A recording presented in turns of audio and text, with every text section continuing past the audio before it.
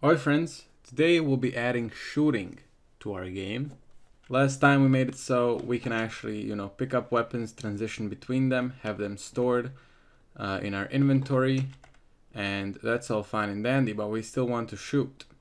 We're gonna create like a base of the shooting system, and then we're gonna develop on it through a couple of next episodes.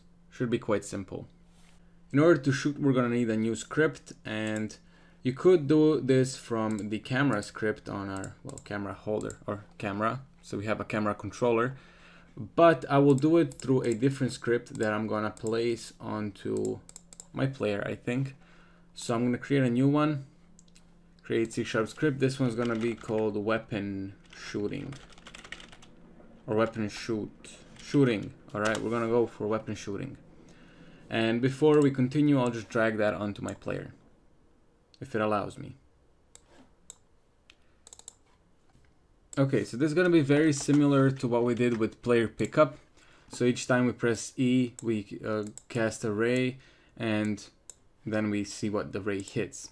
It's gonna be very similar to that, but obviously we're gonna need some more mechanics for like using the actual ammo and stuff like that. Or we might do that next time, but I just want to set up like the base of the weapon shooting. So of course we're gonna need a private void update, because that's where we're gonna actually shoot.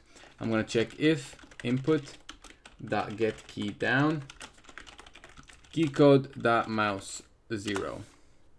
And mouse 0 is your left mouse button. I don't have to check if I have a weapon equipped because of the way I set up the inventory system. We always have a weapon equipped, so no need to check for that. And then, here we want to shoot. In order to do this, I will create a new private void shoot. For now, it's private, but later on it's going to be a public virtual void, so we can override it, because a shotgun is going to have a different shoot method than a AR rifle or assault rifle or a pistol. But for now, we're just going to create the general one. So whenever we shoot, I want to check if physics.raycast, and again in here we need a couple of new variables. You see we need a origin, a direction, a max distance, and a layer. Okay, I'm gonna create the origin and direction. You could create each one, but I like to do it with array. So I'll do array, which is equal to, and then we'll need a reference to our camera, because that's how we shoot. We shoot from the center of the screen, aka the camera. So up here I'll create a private void camera, camera. Sorry, not private void, my bad. Private camera main cam, or you can just call it cam. That's fine as well. And then I'll need to set this. So I'll also need private void start. And in here I'll say cam is equal to camera.main. And this will get the main camera. You could also use get component in children camera. That would work as well. So whichever one you like. I think I'll stick with this one. It's a bit cleaner. And then I'll create a private void get references.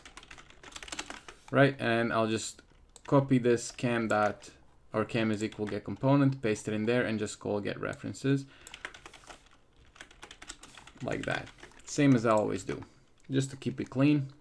And in order to raycast from the center of screen, same as we did in our player pickup, we're gonna set this equal to cam.screen point to ray, which is gonna take a point on the screen and put it into the world.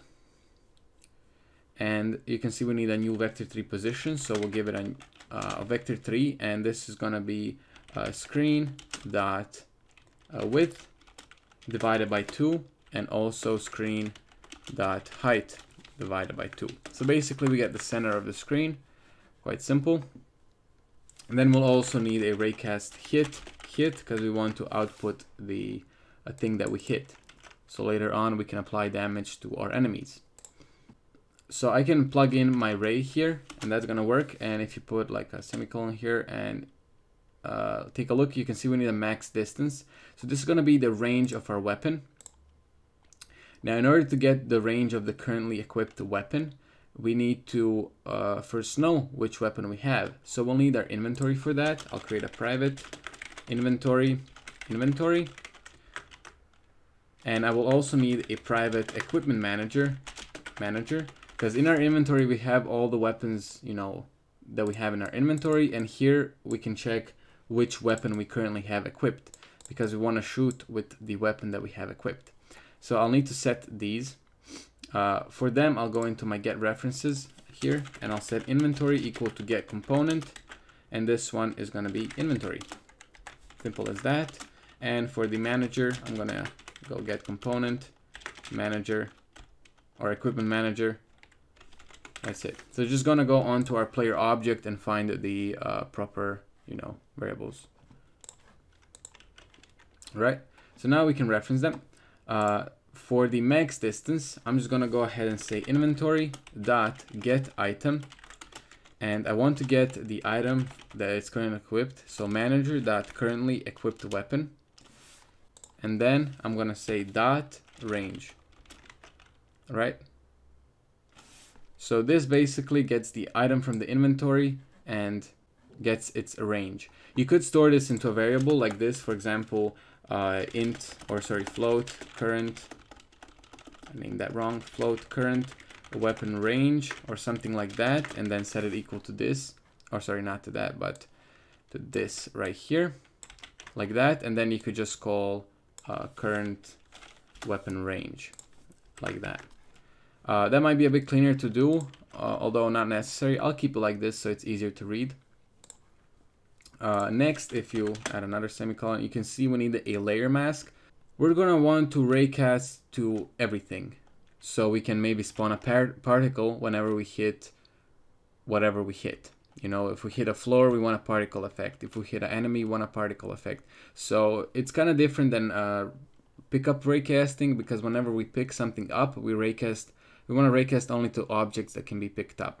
In this situation, we don't want that.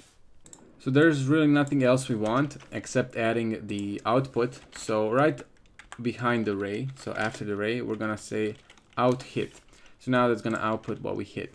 So this is the way we're gonna set it up. And for now, I'll just debug.log hit.name or hit.transform.name, so we can see what we actually hit. Okay, and now I just have to call this shoot right here in our update method. So I'll just call shoot. Okay, and now we should be able to shoot into anything and see what we hit. Before you do that, make sure in your scriptable objects that the range of your weapons is set to not 0. So I'll click play, and with my knife you can see if I raycast from here, you can see I hit nothing. But if I raycast from here, you can see I hit my ground. That's because our knife range is 5, so it's very short. So for example, here I'm not hitting anything, here I am. Okay, maybe 5 is a bit too much, but that's fine. Let's, for example, pick up our sniper rifle, equip it, and you can see I hit the ground. It's kind of hard now because you can see I can hit my M1911. We don't have a lot of objects in the scene, so there's not much to raycast to, but you can see it's working. It's raycasting to the middle of the screen. It's working quite well. So this is pretty much all I wanted to do today. Kind of a short video. Next time I'm going to show you how to add different firing speeds or attack speeds. I just have to figure out the best way to do it. At the moment, I'm not really sure. So yeah, thank you so much for joining. Hopefully you'll join me next time. That's it. Okay, bye-bye.